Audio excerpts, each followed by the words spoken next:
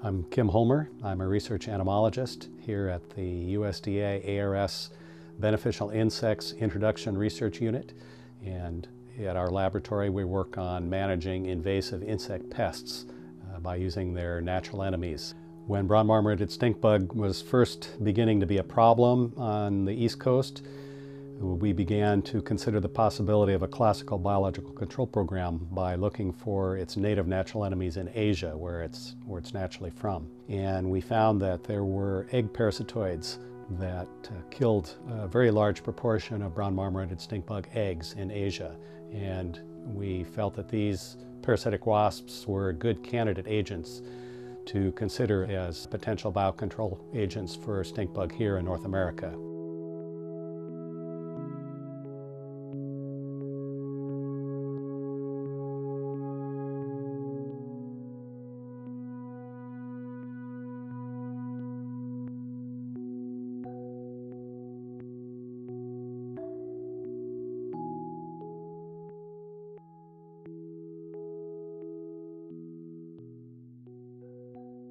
One of the big advantages of relying on natural enemies like Trisulcus japonicus is that they are active on their own. We don't have to distribute them. They find the target pest, brown marmorated stink bug, by themselves.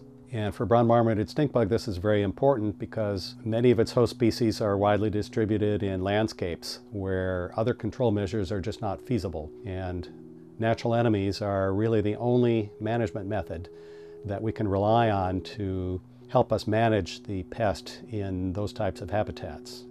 Some stink bugs actually are beneficial. They're predatory insects. So we have to determine what the impact of these parasitic wasps is going to be on the beneficial species if we were to release them in the field. And our findings in the laboratory suggested that the parasite was not quite as specific as we would like it to be, requiring additional studies in the laboratory.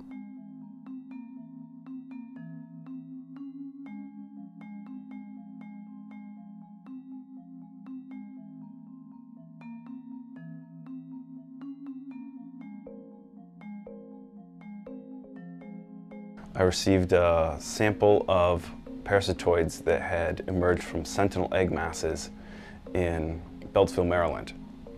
And these were put out by Don Weber and Megan Herlihy, who work at the Agricultural Research Center there. And among them was Trisulcus japonicus. So I immediately called Megan and said, "Did these come from outside?" And she said, "Yeah, they did." And so then there was a very almost emotional moment, and the question no longer became, can we release Japonicus? Is it safe to get this out there? How soon can we do it? The question became, where is it? What is it doing? How fast is it spreading? When Elijah called us with the news, I have to say I was extremely surprised, shocked really. It was such a surprise, I hardly knew what to think. One of the first things that occurred to us was, could it be one of the populations that we have in our laboratory that somehow escaped? Using microsatellite DNA, we were able to show that the population that was found in Maryland was a new population that was not the same as one of our study populations. The discovery of a field population of Trisulcus japonicus could speed up the eventual implementation of this species as a biocontrol agent. So from that standpoint, it is potentially very good, a good thing for growers. It also gives us a unique opportunity to conduct very useful research comparing the value of our laboratory assays and how they compare to actual field performance of a parasitoid. And this could help us improve our evaluation procedures for future introduced pests. If you find stink bug eggs that you can positively identify as belonging to the brown marmorated stink bug, and they have a high rate of parasitism, then those are things that we would love to see what comes out of those eggs. We're presently tracking the spread of Trisulcus japonicus throughout the East Coast, and very recently it's been found on the West Coast also. So we're trying to find out what is the actual distribution of this species, what impact is it having on the stink bug, and currently we just have a handful of data points. Trisulcus japonicus as a natural enemy which is tuned to the populations of its host, it doesn't really need other insects to control it. It's self-controlling. When brown marmorated stink bug populations become rare, then the parasite will be less successful at reproducing itself, and it will then become rare. So this is the classic predator-prey response. I expect the impact of Drosylcus japonicus to be very big.